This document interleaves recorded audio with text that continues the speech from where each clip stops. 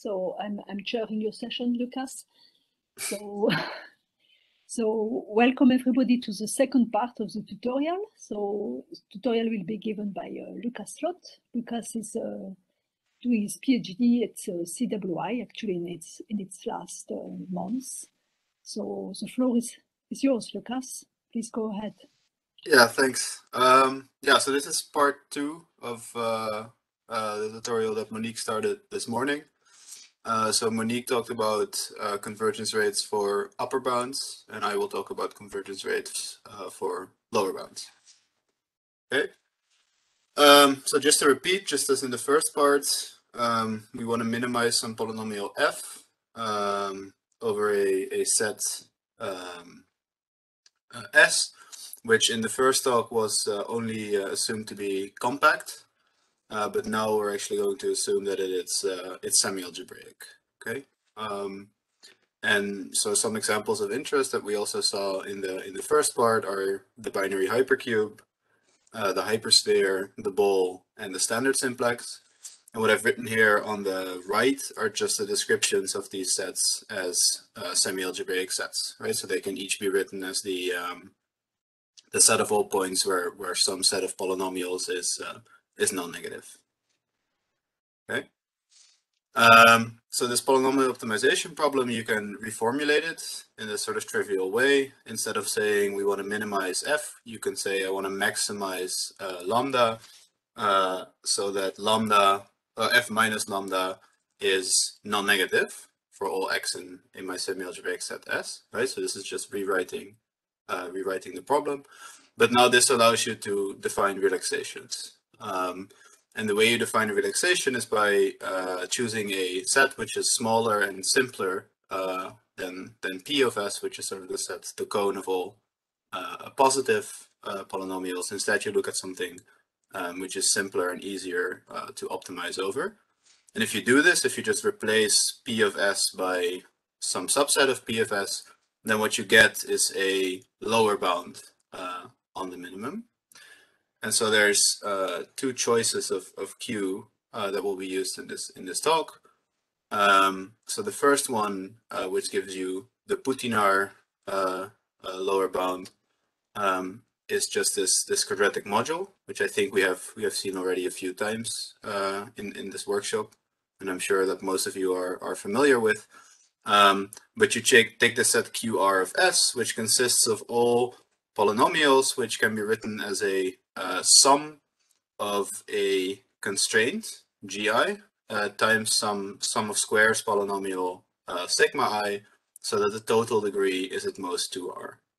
And so why is Q a subset of the non-negative polynomials? Well, GI is non-negative on S by definition, right? That's how we defined S. And a sum of squares, sigma, is non-negative globally. So this sum must be non-negative on S, right? So this gives you the Putinar type hierarchy. And then you can also take a slightly bigger set, which I call here like script T of S, which gives you the Smootkin type hierarchy. And this set now is known as the pre-ordering. And the difference between this Q and this T is that in the T, we are also allowed to take products of the constraints, right? So here we have one sum of squares polynomial per constraint, whereas here we have one sum of squares polynomial for each product of constraints. So in principle, we can have many, many more sum of squares polynomials. And as again, I'm sure you all know, and we have also already seen a couple of times during this workshop, this leads to semi-definite programming bounds, right? So these bounds can be computed by semi-definite programming because membership in these cones is a semi-definite program. Okay, so just to summarize, so we have now two hierarchies, which I'll denote F Putinar and F Smootkin, which is a lower bound on the minimum of F over S, which is obtained by optimization over either the quadratic module Q or the pre-ordering S. And then we have these two theorems, which kind of explain why I named these Putinar and Smootkin. which are Poutinar's and Schmutgen's Positivstellensatz. And what they say is that these bounds converge to the global minimum as the order R goes to infinity. And you need some condition on S. So in the case of Poutinar, you need that S is Archimedean, which basically means that S contains a ball constraint, right? So what this constraint is telling you is just that S is contained in a ball of radius R. And for Schmutgen, you need something weaker, which is just that S is compact, right? And of course, if you are Archimedean, then you must be compact because you are contained in a ball. But it's not the same because you could be compact, but not contain this particular constraint inside your quadratic module, right? It doesn't have to be inside the quadratic module. So that's the difference. And now, just as in the first part of this tutorial, we are interested in quantifying this convergence, right? So we want to say something about the error of the Poutinar and of the Schmutgen hierarchy in terms of the level R, right? So not just saying that, okay, asymptotically it converges, but how fast does it converge? And so on this slide, I just put some known results. So on the top, I have 3 results which apply quite generally. So we have this first and this third result are the oldest. They are due to Schweigover and Schweigover, and they establish the first sort of quantified convergence rate for general sets. And so the top one, this is giving you a 1 over log R divided by C to the C convergence rate for the Poutinar hierarchy on general Archimedean sets. Okay, and here C is just a constant which depends on your set S. Now this was actually recently improved by Baldi and Morin to get 1 over R to the C. And I think Lorenzo also talked about this in a previous, maybe the previous Poema workshop or conference. And the interesting thing is now that for a long time, this rate for the Poutinar hierarchy was much worse than the rate for the Schmutgen hierarchy, which is here on the third line, right? Because for Poutinar we had this sort of exponentially slow convergence, whereas for Schmutgen we had a polynomial convergence rate.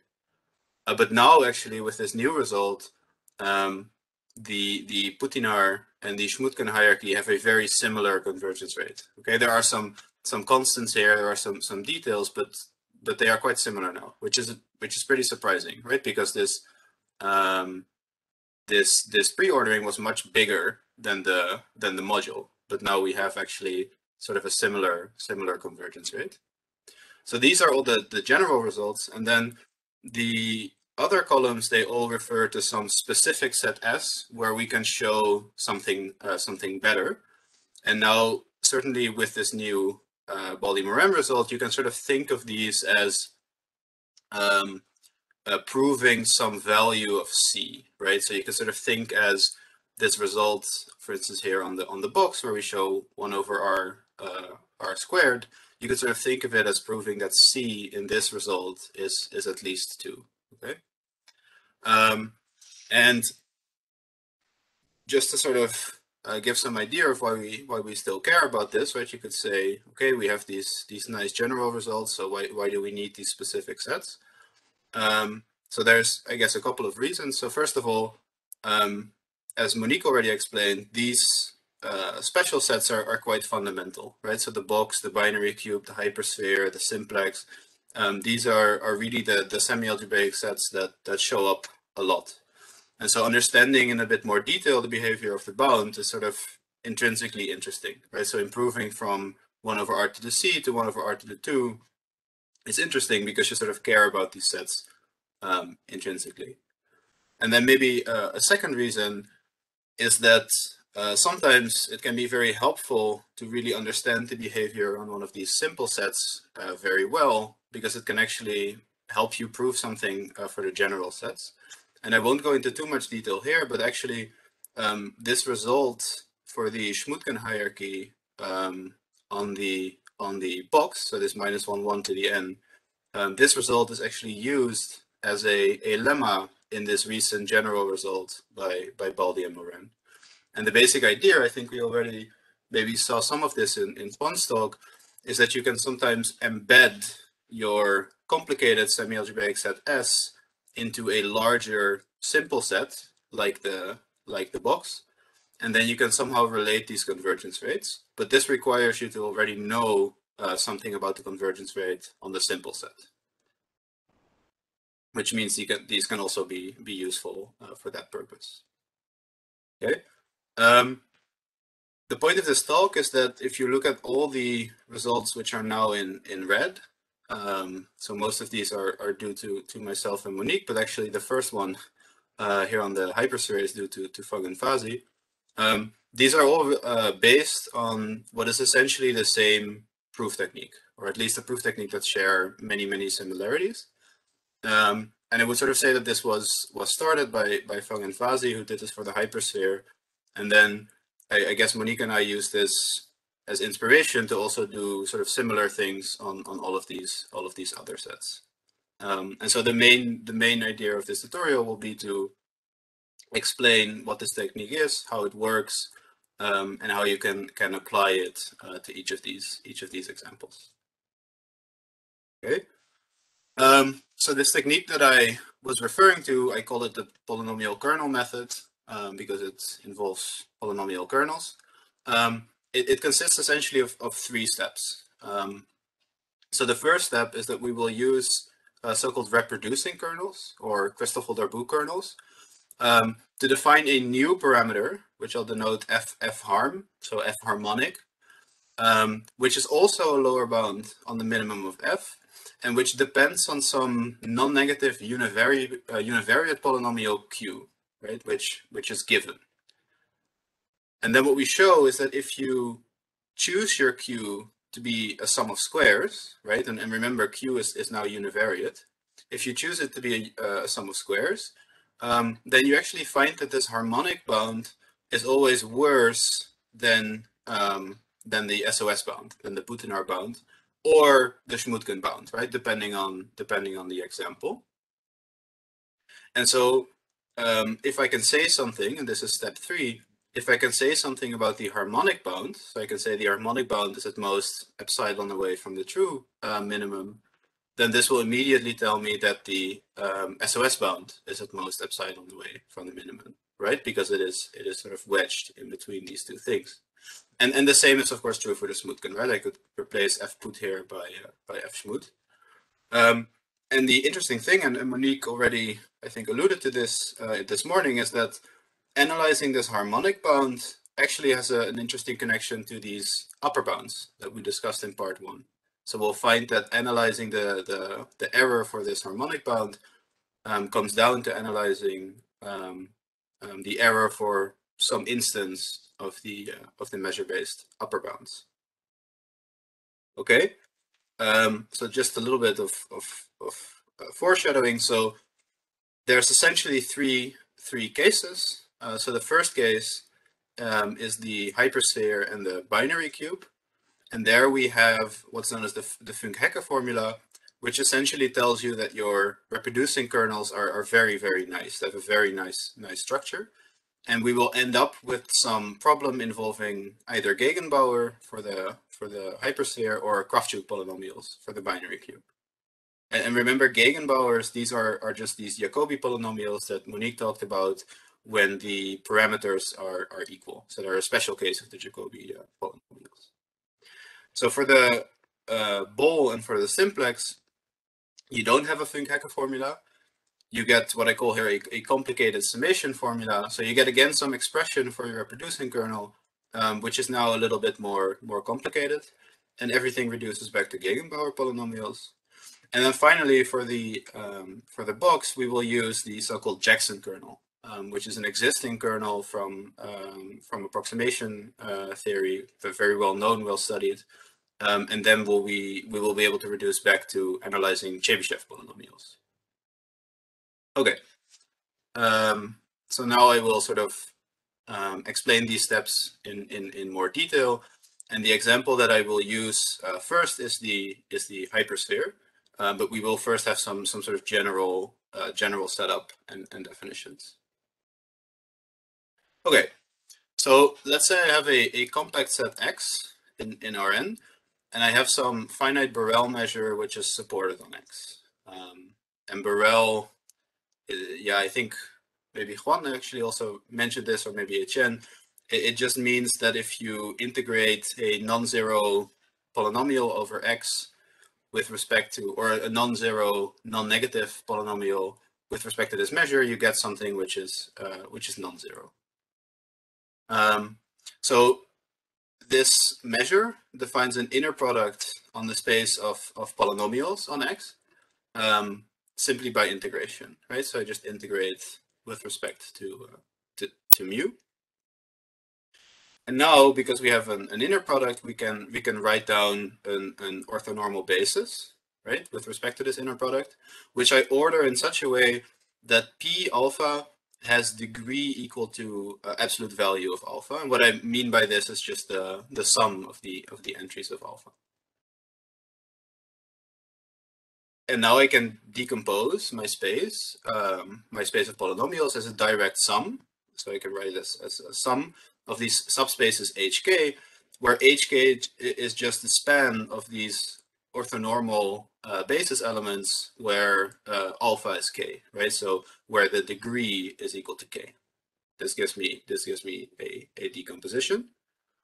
And what we'll do quite often in what follows is we will decompose our polynomials according to this decomposition, right? So if I can decompose my entire space, then I can also decompose a polynomial where now each of these pk's lies in hk, and where d is just the degree of p. Okay, so this gives me an orthonormal decomposition. And now I can define kernel operators. So a kernel, which I'll always denote k, is nothing more than a function from x times x to r, right? So it's just a function of two variables on x.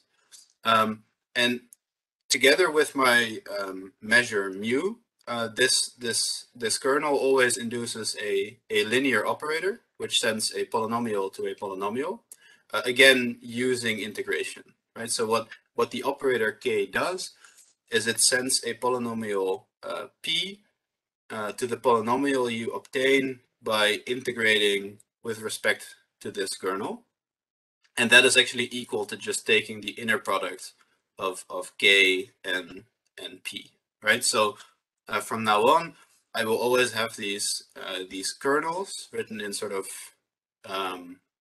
upright font, and I have an associated linear operator, which I'll always write in bold font. And the point is, this is now getting to reproducing kernels, is that we always have a kernel, which I'll denote CD for Christoffel Darboux, which is just given by summing the orthonormal basis elements, which has the property that it reproduces low degree polynomials, meaning that if I apply the associated operator to a polynomial p of degree d, I just get back p. And so why is this? Well, if you look at the form of CD, it just consists of these orthonormal basis elements.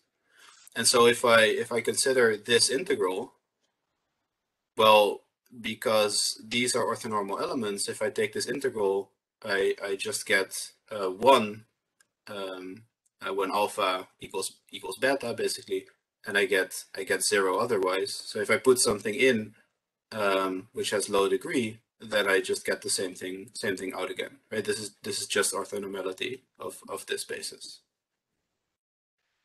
And like I said, so this kernel is called the reproducing kernel, or sometimes the Christoffel-Darboux kernel. And so it depends both on x, but also on the measure mu that I put on x. And also, like I said before, if you have some nice structure on x, then often this kernel will have a bit of a simpler expression than this sum over here. And that is sort of the key fact that we will exploit. Sorry to interrupt you. Could you briefly explain again what the x is, and Right, what exactly is the are the things that you put into the boldface k and into the non-boldface k? Right. So x is just a subset of Rn. Mm-hmm. Think of x as being our semi-algebraic set. So maybe it's the sphere, or maybe it's the ball, or the binary cube. So k just takes 2 elements of x, and it sends it to a real number. And then what boldface k does is it takes a polynomial on x, and it sends it to a new polynomial on x. And the way that it does this is via this integral transform. So R is the space of polynomials. Yes, Okay. yes. Yeah, and so boldface k takes a polynomial p, and it sends it to a new polynomial k of p, which is defined via this integral transform. Yeah. Okay. I was just confused because there's written this k of p of x, but only p is the argument of k, right? Okay. Yes. Okay, so this is indeed maybe a little bit confusing, is that the argument of k here is only p. But then in order to sort of define what k of p is, I write k of p of x. Okay. It's a bit easier. Thank you. I think I got it. May I also ask something related? So I think you have a technical problem in the case of a sphere, right? Because if you set x as non-empty interior, or if it's contained in an algebraic hypersurface, then I don't think that you really can work with polynomials, so it wouldn't be well defined, your k, your operator k, I guess, right? Because you are just saying kp of x. I think it's yeah. So the way I had hoped to sort of put this under the rug is by working on this script R, which on the sphere it would not be all polynomials. It would sort of be all polynomials modulo 1 minus x squared. Could you repeat the definition of script R, please? So I didn't really give it, but script R is the space of polynomials restricted to x. Okay. So I this didn't is get kind of hiding the fact that okay, that sometimes then everything is okay. Thank you. Yes, no, I agree that this is a little bit under the carpet, but indeed. So in the case of the sphere, R would not just be all polynomials; it would be all polynomials modulo the equality constraint. Okay, but so we have this reproducing kernel, and now let's see what it looks like on the sphere. So on the sphere, we usually take the uniform surface measure mu, Okay. and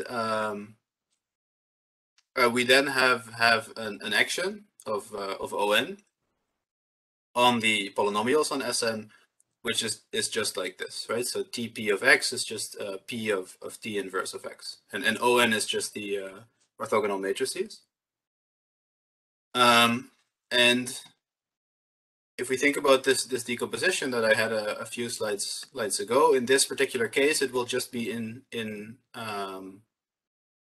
terms of so-called spherical harmonics, and these are just the polynomials which are homogeneous and harmonic of degree k.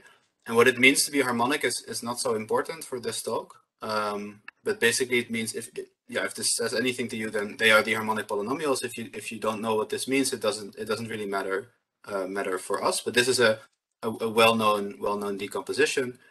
And the sort of interesting thing here, and I think we will also see this back again in the talk of Frank this afternoon, is that these spaces are actually invariant and irreducible under this action. And so what it means is that if you take anything polynomial p in harm k, and you apply one of these orthogonal matrices, then you again get something which is in harm k. This is what invariant means. And then irreducible simply means that you could not, let's say, decompose these harms even further into invariant spaces. These are sort of the smallest invariant pieces. And so in this case, we have what's known as the addition formula for spherical harmonics, which tells us that the sum over the orthonormal basis elements is actually just the Gegenbauer polynomial of the inner product, right? So it tells us that this sum is equal to the Gegenbauer polynomial evaluated in X inner product Y. And as a direct consequence, we get a very nice expression for the reproducing kernel, right? Because if you recall, the reproducing kernel was nothing other than this sum over the orthonormal basis elements, which now, because of the addition formula, we know is just a sum over Gegenbauer polynomials in the inner product. And so our reproducing kernel has a very nice expression, and this is what we are going to exploit to prove bounds for the SOS hierarchy. Okay, so I put here we will now go to Sn and the binary cube. So recall we have some polynomial f on Sn, and we want to minimize it. And what we will do is we will consider a univariate polynomial q, which I write in the basis of Gegenbauer polynomials. And I can do this because, as Monique already said, these Gegenbauer polynomials, they form an orthogonal basis for the univariate polynomials. Now, I will look at a kernel, k of q, which is just obtained by evaluating q in the inner product x times y. And by this Funk-Hacker formula, this kernel has a very nice property, namely the operator which is associated to it does the following. It just sends f to the sum of q hat k fk. And so why is this the case? Well, if we go back a little bit, we saw that this reproducing kernel was just equal to the sum of the Gegenbauer polynomials. And so now our kernel qk is again this sum of Gegenbauer polynomials, but now with these coefficients q hat k. And so if we apply it to f, we sort of get again f, but now with these coefficients q hat k. Okay, and because I assumed that my q hat k were non-zero, I can also sort of talk about the inverse of this operator, which is just the same thing, but now you get 1 over q hat of k. Okay. And the intuition here is that if these q hat k's are almost equal to 1, that this kernel qk kq will be almost equal to the Christoffel-Darboux kernel, to the reproducing kernel, right? In particular, if they were equal to 1, then it would be the Christoffel-Darboux kernel. So if they are close to 1, then they are somehow almost the Christoffel-Darboux kernel. Okay, so this is sort of this first step. We have now defined a kernel, and then what Fang and Fasi show is that if you choose this univariate polynomial q to be a sum of squares, then you obtain a lower bound on the minimum, which is actually a lower bound on the SOS hierarchy. And the way you obtain it is by evaluating k inverse of f on all points on the sphere. So let's see why this is true. So proof. So the first observation is that if q is a sum of squares, then this kernel k of q lies in the quadratic module of the sphere for fixed y. So what I mean by this, if you fix y, then kqxy is just a polynomial in X. And because Q is a sum of squares, it is actually a sum of squares in X, right? Because X inner product Y is just a linear polynomial in X. Okay. And now I claim that this will give me a sum of squares representation for F minus this harmonic bound. And so why is this true? Well, I can write F minus the harmonic bound as K of K inverse of F minus the harmonic bound, right? So this is really doing nothing. I'm just applying an operator and then the operator inverse. So this should do nothing. Then I can pull out my K of Q and pull in the constant F harm Q. And the reason I can do this is because Q hat 0 was 1, which basically means that KQ of 1 equals 1, right? It sends the constant polynomial to the constant polynomial. And now if I go back to the definition of this kernel operator was that it's just integrating, right, with respect to the original kernel. So this expression here is just equal to this expression, this integral on the bottom. And now this integral consists of two parts. There is on the left my kernel K, which was a sum of squares. It was in the quadratic module, right? This is the first thing we said. And then we have this part on the right, which now by definition of F harm Q must be non-negative for all Y, right? Because I chose F harm Q to be the minimum over all of these values. So this value here must be non-negative. Can I make a question? Yeah. KQ is invertible for polynomials of small degree. Yes. Right. And F is assumed to be a polynomial? Yes. So F is a polynomial of degree D. And indeed, KQ is invertible for polynomials of degree D. Okay, right. Right, and the inverse, I wrote it. It's just by inverting the coefficients QK. So sorry to interrupt again, but then there's this theorem of Fang and Fafsi then should also hold true if you just say that Q is the sum of squares on the sphere, right? So Q is a univariate polynomial. Okay. And so in this case, it is just a univariate sum of squares. Yeah, sorry, that was stupid. Okay. Well, there's a lot of notation and things, so it's a bit confusing. Just to clarify, so if Q is not the zero polynomial, when KQ restricted to low degree polynomials is invertible. Is that what you were saying, or? Yes. So KQ is invertible basically as long as these coefficients are not zero. Oh, you mean really KQ as an operator on the space of polynomials is invertible as a whole operator? KQ is invertible as an operator on the space of polynomials of degree at most D. This is all we need, and this is definitely true. And what is D? Because there is no D on the slide here. So D is the degree of F. I should have probably. Okay. Thanks. Okay. Yeah. Thank you. Okay. Okay. Okay. So we were left off with this integral representation, and now I claim that we are done. And why is this the case? Well,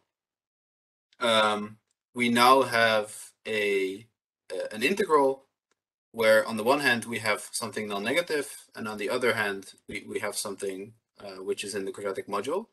And so you could sort of think of this as being an infinite conic combination of things which are in this cone QR. And so it is all also in this cone. And if you don't believe this immediately, then a very easy way to see this is by using a cubature rule, right? So this integral can always be written as some finite sum with positive weights, just using a positive cubature rule. And then you see immediately that this is just a conic combination of things which are in this cone, and so it is in fact also in the cone. And I'll just note here that this representation is not explicit, right? So just because I know that I can represent it like this, it doesn't mean that I have an explicit representation. It just proves that a representation exists. Okay. So now what we know is that if Q is a sum of squares, then I can build a sum of squares representation for my original polynomial f using this kernel k of Q. And so it remains to show the following, which they then also do, which is that this harmonic bound is sufficiently close to the real minimum. So in other words, I can choose my sum of squares Q in such a way that the harmonic bound is at most 1 over r squared away from the global minimum, and as a direct result, the Putinar bound can be at most 1 over r squared away from the global minimum. Okay. So proof. So recall the definition of this inverse operator, this inverse kernel. It is just sending f to this sum. And so for any x, I know that the difference between fx and k inverse f of x is just equal to this sum over here, right? Because fx is just the sum of the fk, and k inverse of f is this sum, so this difference is this expression. And now I can just use the triangle inequality to bound this in terms of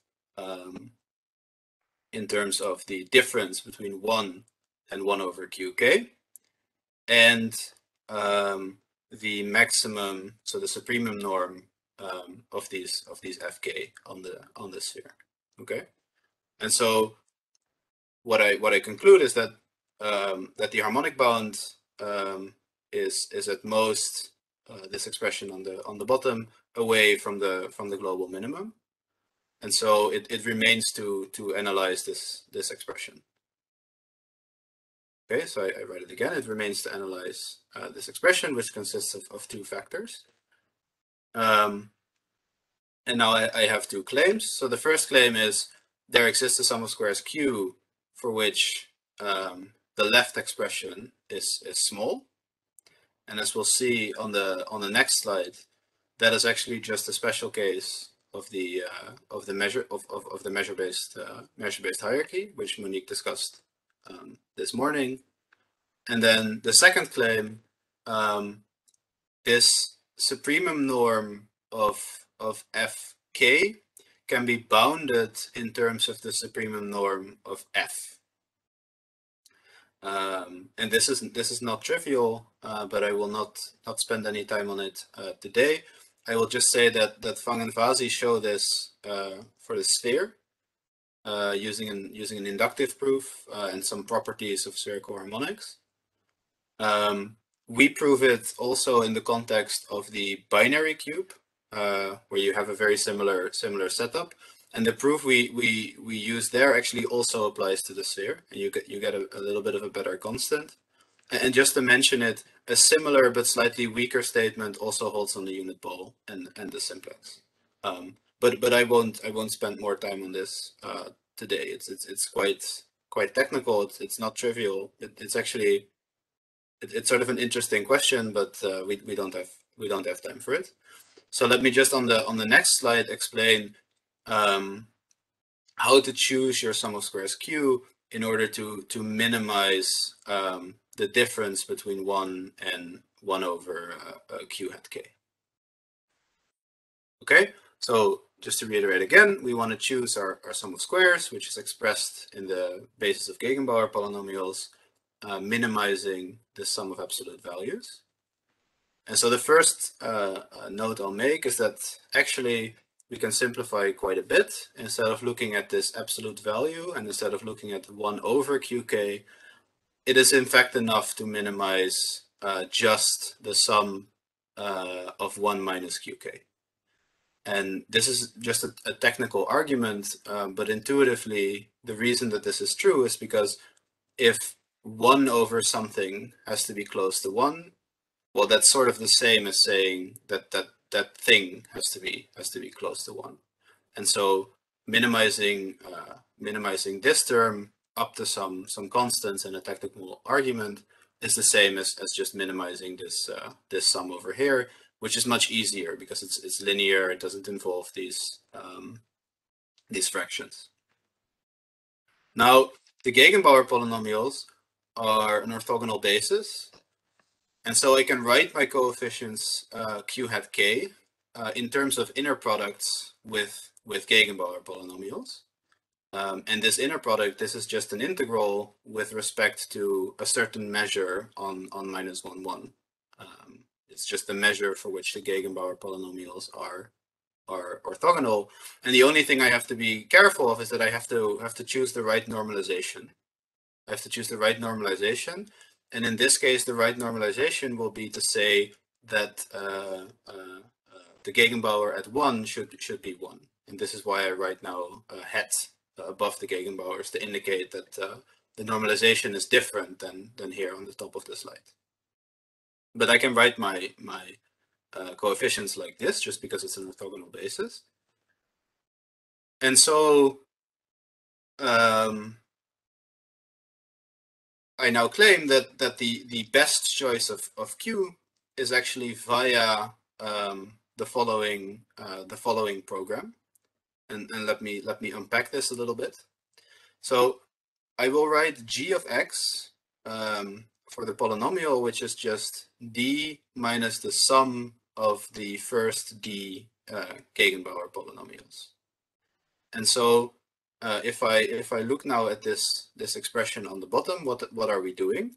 So let's first look at the right. So on the right, we are saying that integral of qx d omega x must be 1. But this integral is simply equal to q0, right? By this formula. And so what actually this thing on the right is saying is that q0 should be 1, which was our first, which was our condition. And then let's look at the objective function, the thing on the left. If you look at what gx is, this integral is actually nothing more than 1 minus the sum of these qk's, right? So in fact, this integral on the left, using this expression for the q hat k, is nothing more than the sum of 1 minus qk hat, right? It's just a rewriting of this expression using the fact that these q hat k's are given by these integrals. And so indeed, if I solve this minimization problem, it gives me exactly the sum of squares polynomial q, which minimizes the thing I want to minimize, and which has q hat 0 equal to 1. And now I'm kind of testing your memory maybe, but the thing we have written down here is exactly the measure-based upper bound that Monique discussed this morning, right? We are choosing a sum of squares, which should be a density, and we are minimizing some expectation with respect to this density of G. So this is exactly the measure-based upper bound for G on the interval with respect to this measure omega, which corresponds to the Gegenbauer polynomials. And so as we saw in part 1, the error for that bound can be expressed in terms of the roots of the Gegenbauer polynomials. And this completes the analysis because we know that these roots are of the order 1 over r squared, right? So Monique already told us this. And I should be a little bit precise here, actually. We know that these roots are of the form 1 minus O, 1 over r squared, but this gives us an error in 1 over r squared. And that finishes the analysis, right? Because it shows that we can choose our Q for which this expression is of the order 1 over r squared. So by this theorem, we have thus shown this theorem of Fang and Fasi. Okay. So I will maybe pause here for the first short question. Yeah. So how do you get rid of the absolute value? Right. So, like I said, it's a technical argument, but basically, you can show that in fact, the Q hat K will always be between 0 and 1, and so the absolute value just disappears automatically. And you do this by somehow inspecting the Gegenbauer polynomials. You have to give some technical argument based on the Gegenbauer polynomials, and you can show that that these coefficients will always be between 0 and 1. Okay.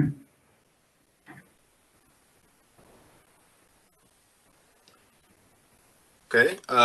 So if there are no more questions, I'm just. Yes. Hi, Lucas. This is Lorenzo. Hi. I wanted to ask you a couple of questions. If you go back one slide, in the slide 14, you just mentioned that you have some weaker statement for the unit ball instead of the unit sphere.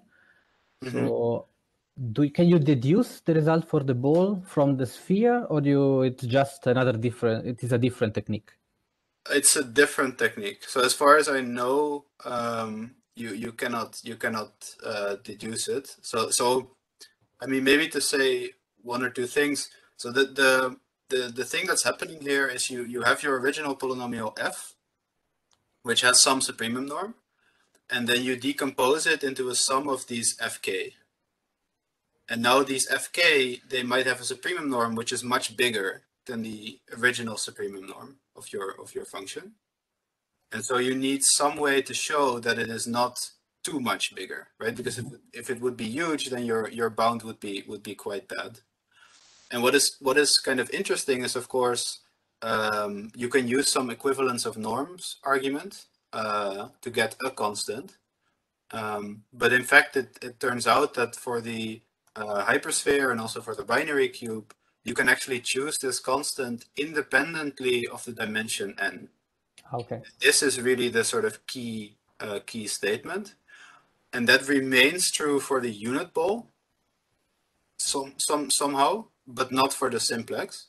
And this is why I say sort of weaker statement. So for the unit ball, it's still true, but you get some more garbage, let's say. And for the simplex, I don't know if it's true. At least I cannot prove it.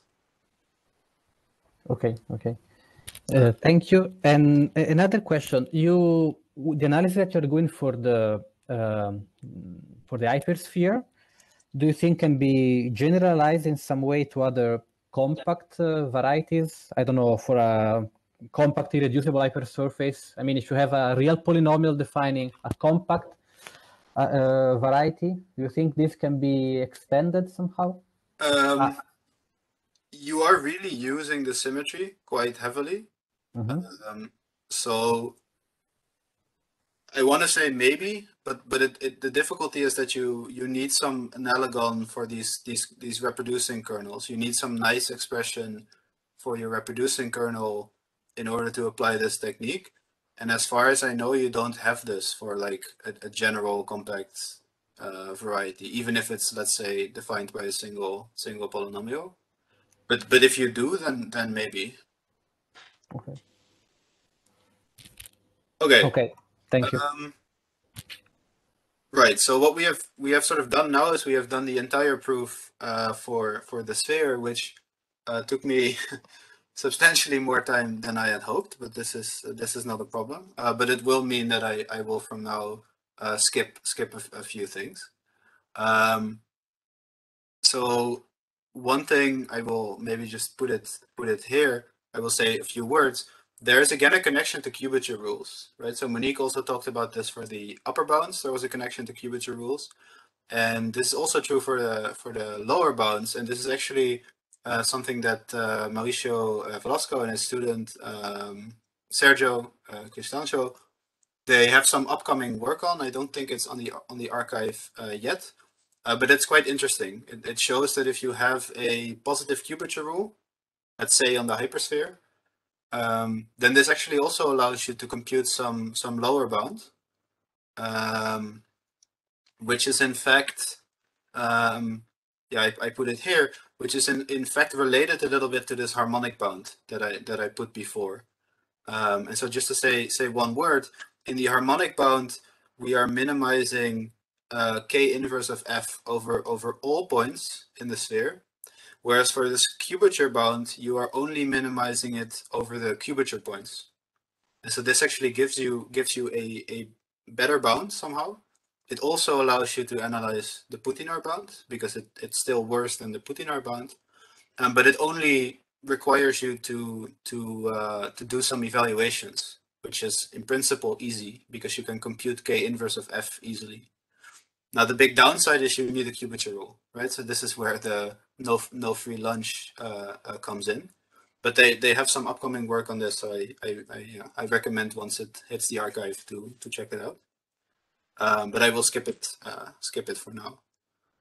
I will also go over the binary cube a bit more briefly. We will also see it in the exercises. So like I said, the binary cube is actually very similar to the hypersphere, but there are some key differences. And the main difference is that the binary cube is a finite set. And so in particular, the space of polynomials restricted to the binary cube is a finite dimensional space. And so what this means is that the sum of square hierarchy actually converges after finitely many steps. And so in particular, it doesn't really make sense to analyze it as the level goes to infinity, because we already know that it's just exact at some fixed level. And so instead what we do, so I put here the theorem, we give an analysis of this hierarchy as both the dimension n and the level r are going to infinity simultaneously. And the way we do this is by proving the following theorem, which actually bounds the error of the hierarchy in terms now of roots of Kravchuk polynomials. So thinking back about the previous theorem, we were actually bounding it in terms of Gegenbauer polynomials. Now we are bounding it in terms of Kravchuk polynomials. But actually, for the most part, it's a similar statement. And what this allows us, just very briefly, to do is it allows us to bound the error in the regime where the level goes to infinity, the order or the dimension n also goes to infinity, but r is some fixed fraction of n. So for instance, r over n is equal to t. And just to have a little picture, this is kind of showing you that if you are taking r and n to infinity, then the error of the Lasserre hierarchy at order r is bounded by this blue line. Okay, and I want to say more about this, but I really don't have time, and I want to also cover something else in the end. And I just put here, so this is an exercise. We have the proof for the binary cube, which is very similar to what we do on the hypersphere. You have to get an orthonormal basis. You have to prove some summation formula. This gives you a Funk-Hecke formula, which allows you to express your reproducing kernel in a nice way, but now using Kravchuk polynomials. And then this allows you to choose a univariate polynomial, which gives you a good convergence rate. But we will actually see this. We will actually see this again in the exercises and probably also in Funk's talk this afternoon. So I will skip it for now. And I just want to say one or two things more. So The unit ball and the simplex, I already said. The proof is again very similar, but we have much nastier expressions for the reproducing kernel, right? So before we had some expression just in terms of Gegenbauer polynomials. Now we get, well, again, Gegenbauer polynomials, but it looks already a lot more complicated. We don't just have an inner product. We have these terms depending on the norm. But in fact, you can sort of do very similar things. You can again define this kernel K of Q, which again has these sort of nice properties. You just need to do a little bit more to show that this actually gives you sum of squares representations. So this just involves some computations where you need to show that certain terms cancel out as you need them to. But this can all be made to work. So this is the formula for the ball, and for the simplex you get something similar, but the expressions, the formulas are different. So you need to do the work again.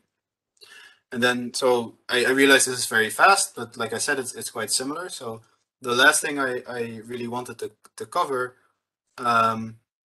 was the unit box. So -1, 1 to the n. Because here we do something which is a little bit different. Okay, so in this case, we will first look at the interval, kind of mimicking what Monique did this morning. So we first look at the univariate case, the interval, and this will actually allow us to also analyze the multivariate case later on. So the interval, we equip it with the Chebyshev measure. This is just the measure given here on the right. And it's called the Chebyshev measure because the orthogonal basis with respect to this measure consists of the Chebyshev polynomials. Right? So they are the polynomials defined by this orthogonality relation. And this also allows me to write down the reproducing kernel, which is now just the sum over these Chebyshev polynomials. So now there's a nice, I just call it a theorem here, but there is this nice known kernel, the Jackson kernel, which is sort of based on this reproducing kernel. So what is this theorem saying? So I can define a kernel, which I call K Jackson, which is the sum over here, but now with coefficients lambda k. And it has two important properties. So one, it is non-negative. So it's a non-negative kernel on the interval. And two, these lambdas, they are close to 1. Okay, and this is again really sort of similar to what we did before, right? Before there would have been q hat k's here, and we wanted the q hat k's to be close to 1. Now we sort of get this for free. This is just a kernel that people already used before, and it has these properties. What is not clear for this kernel immediately is that it's a sum of squares, right? It's non-negative, but why would it be sum of squares? But this is actually also known, and it's because in the univariate case, actually, there is no difference between sum of squares and non-negative. So, Lucas, yeah. Does this kernel depend on lambda, or is this only the Jackson kernel for very specific lambdas? This is the Jackson kernel for very specific lambda. Yeah. Okay. Which satisfy this second condition. But the second condition does probably not uniquely determine them, right? No. Yeah. No. So maybe the better way to state the theorem is the Jackson kernel, which is a kernel with very specific lambda, satisfies these two conditions. Namely, Okay, I got it, yes. Yeah, it is not negative and the coefficients are close to 1. Mm-hmm.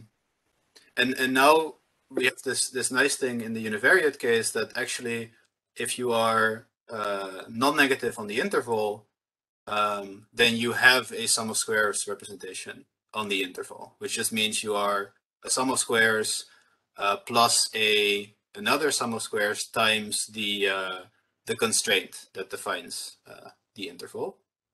And so in particular, this Jackson kernel has an SOS representation if I fix y, right? Because if I fix y, it's just a univariate non-negative polynomial on the interval, and so by this this Markov-Lukács theorem, it has a sum of squares representation. Now, this kernel, this Jackson kernel, will play the role of the previous kernels in the earlier proof. So again, it induces a linear operator, now just really on the space of univariate polynomials of degree d, whose eigenvalues are equal to these coefficients lambda. And so we can use this same trick we used before to obtain SOS representations for some polynomial f that we might want to minimize over the interval. And because these coefficients lambda are close to 1, we get a representation, or we get a bound which is also close to 0, right? We get a bound which is also 1 over r squared, order 1 over r squared.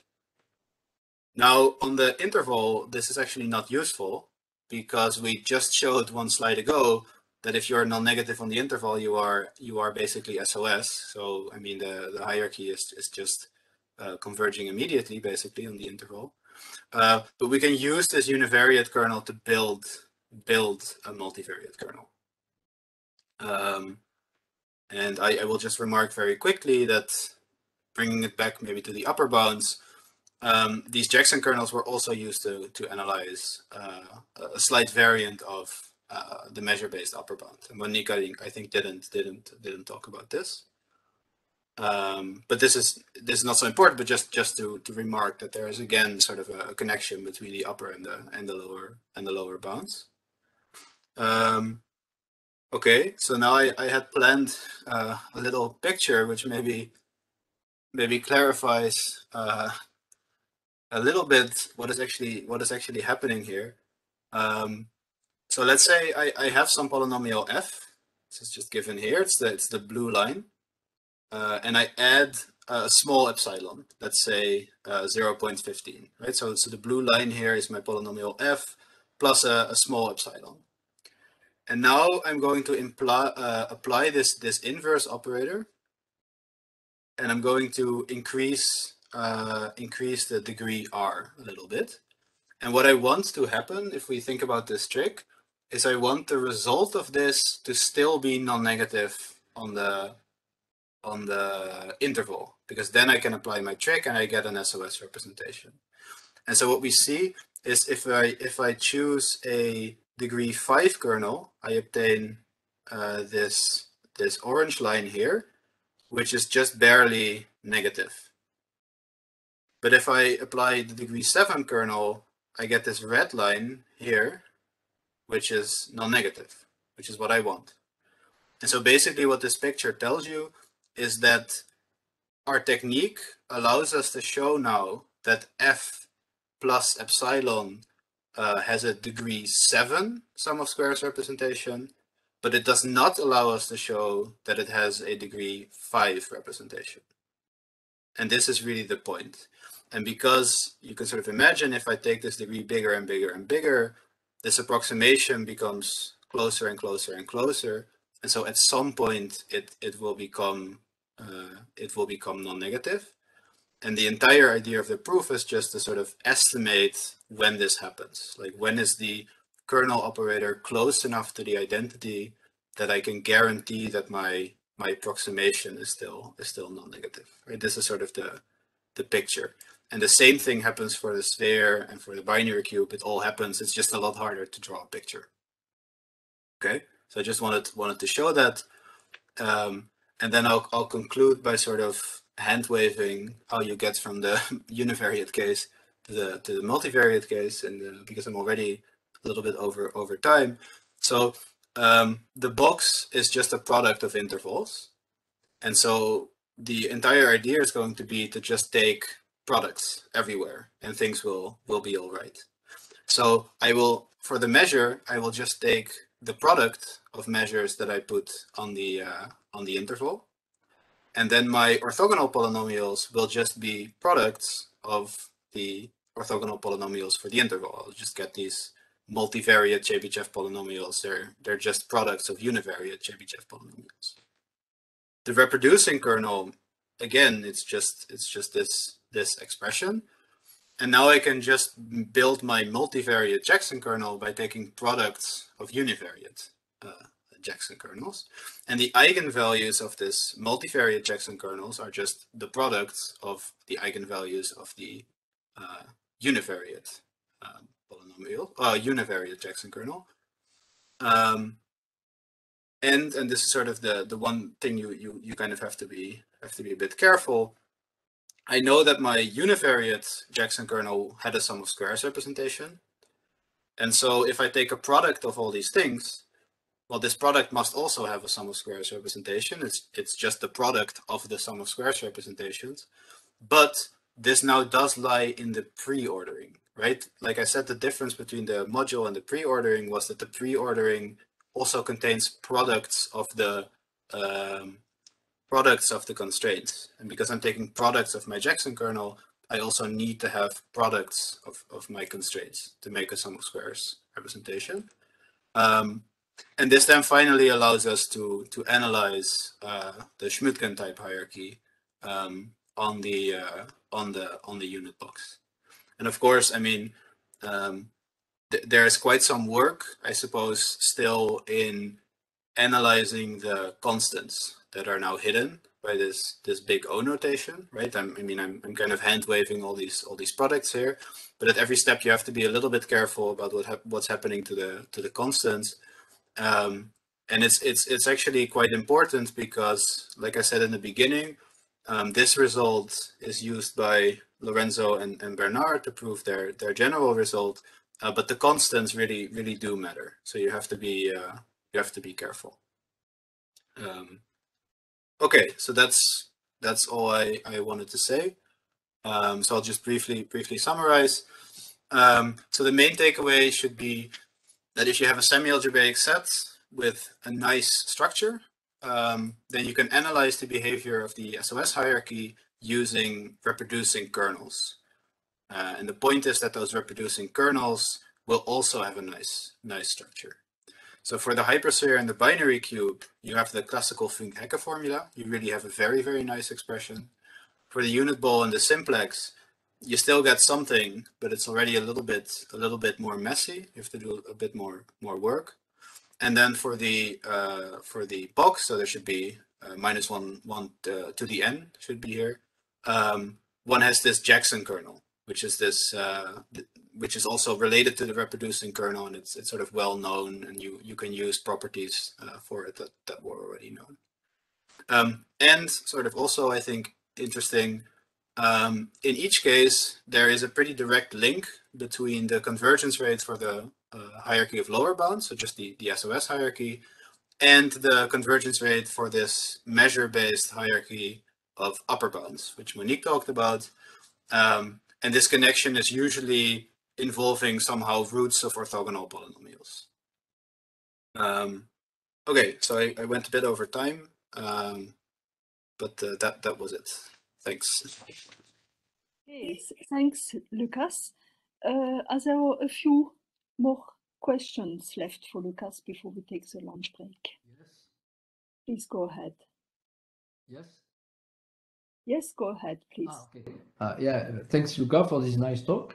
I remember that I've seen in this kernel method that also, so you start from the for example, the Christoffel Darboux kernel, and then you modify by putting weights on the orthogonal polynomials in the definition of the kernel, and you want those weights to be close to 1, okay?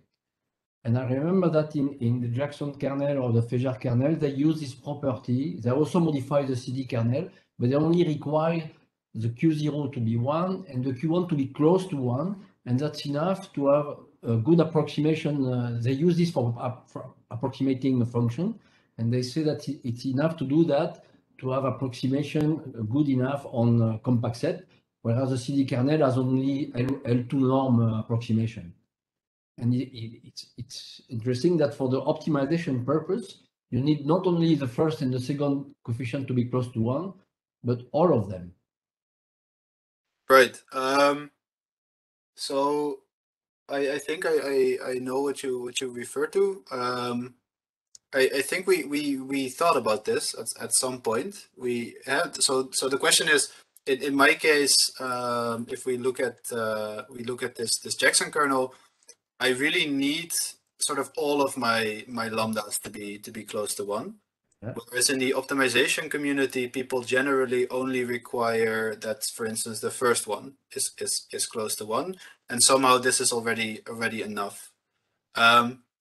We thought about this, and I think maybe you can do something similar here, where you only say the first one is close to 1, and it already gives you something for everything.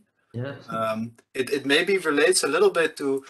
So Monique talked about that for the upper bounds, it is always enough to just look at the linear case and the quadratic case, and you don't have to look at everything else.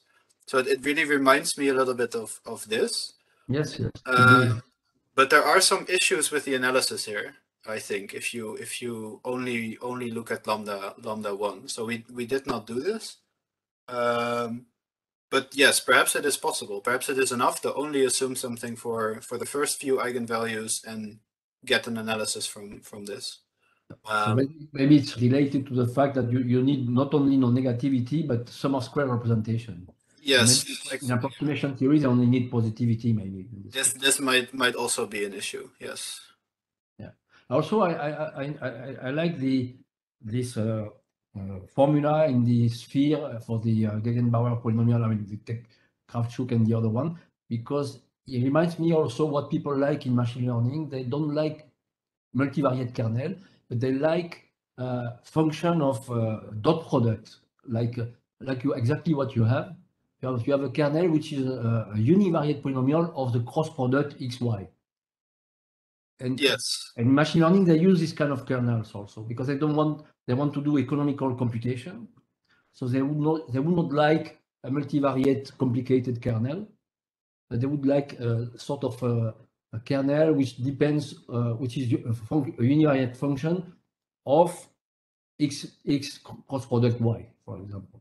And that's nice that you also need this. I mean, the analysis is very nice when you have this property of kernel. Yeah, it sort of it allows you to go from like a multivariate problem to a univariate problem. Yeah, that's correct. Yeah. Univariate is usually much easier. Yes.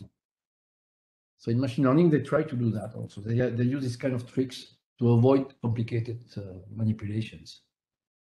Right. Okay. Very good. Very nice talk. Thanks. Any other question? So I see in the chat, maybe you can, the person who So oh, I think I saw the question, but I can now no longer see the chat. I think it was about this infinite conic combination. Could you explain more about some Yes. mentioning that the true module is closed under infinite? Let's see. Okay, so I think the question was so on this slide. No, not this slide. This slide. So I claim that because I have this integral representation, it tells me that that fx minus f harm has a sum of squares representation. So why is this true? So like I said, one way of thinking about it is that what I have written down. So this final line, it is really an infinite conic combination of things which lie in this module QR, right? And the reason it's conic is because this expression on the right is non-negative. And now you can ask, so why should infinite conic combinations sort of also be in the module? And the reason is that this module is finite dimensional and closed. So you can write this infinite conic combination sort of as a limit of finite conic combinations. And then this limit must still be in this module. But there's actually an easier way to see it, which is using this cubature formula. And so I will go to the slide I skipped.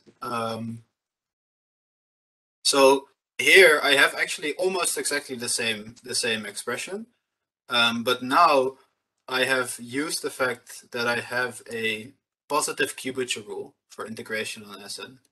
Right. So what does it mean? So there is there's a theorem which tells you that you can find a positive cubature rule on any set under some niceness assumptions, but the sphere satisfies them. And what it means is that integration of low degree polynomials is just the same as taking a weighted sum of evaluations of that polynomial. And in fact, I can choose these weights to be positive. So what it means is that this integral, which now on the first line, which is almost the same integral I had on the previous slide, you can actually write it as a sum using your cubature points, yj, and your positive cubature rate weights wj. And now you can really see quite explicitly that you are just taking a conic combination of things which lie in the model, right? It's not even infinite anymore. It's just a conic combination, and so for sure it will be in the cone. So there's sort of two ways of seeing it. One is doing some arguments with limits and a closed cone and whatever, and then the other argument is use a positive cubature rule. Okay, so thanks, Lucas. So unless there is one more burning question. Hi. Hi, Lucas. Thank you for the nice talk. I was wondering, so you introduced this harmonic bound for some cases at least. And how useful is it outside of this convergence analysis? Can you actually compute it? And how good are the bounds? Does it take so you cannot compute it. Well, okay. So the issue is, so this K inverse of F, you can compute it, right? Because it is just here. It's on the slide. It's fine. But now I have to minimize it over the sphere. But how do I do this, right? It's sort of equally difficult to my original problem. It again requires me to minimize something. I guess in principle you could do this. I mean, you could try, for instance, to compute it numerically. But I haven't actually done this. I don't think there's like a practical application of this, because again, computing this harmonic bound in principle is as difficult as computing maybe the original minimum. Yeah, the one thing maybe I will say is that you could maybe think of this this cubature thing as kind of being an attempt at doing this, right? You are kind of computing something which is quite similar to this harmonic bound, but now it's easy because I only have to evaluate this at finitely many points. And it also gives me a bound. I don't have to do any SDP. I just have to do evaluations. But, and this is the no free lunch, you need a positive cubature rule. And these can be quite large. So maybe I have to evaluate at some exponential number of points or whatever. But this is a very interesting idea. And so maybe a little shot in the dark that it could be easier to find a cubature rule if the functions are symmetric.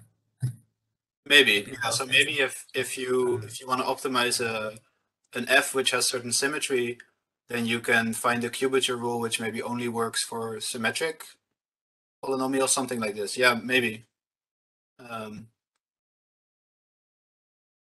Okay, but interesting talk. Thank you for your answer. Thanks. Okay, so thanks a lot, Lucas, again for the nice talk. And I think we leave it at that for now. And we have a lunch break, and we meet again at 2 o'clock.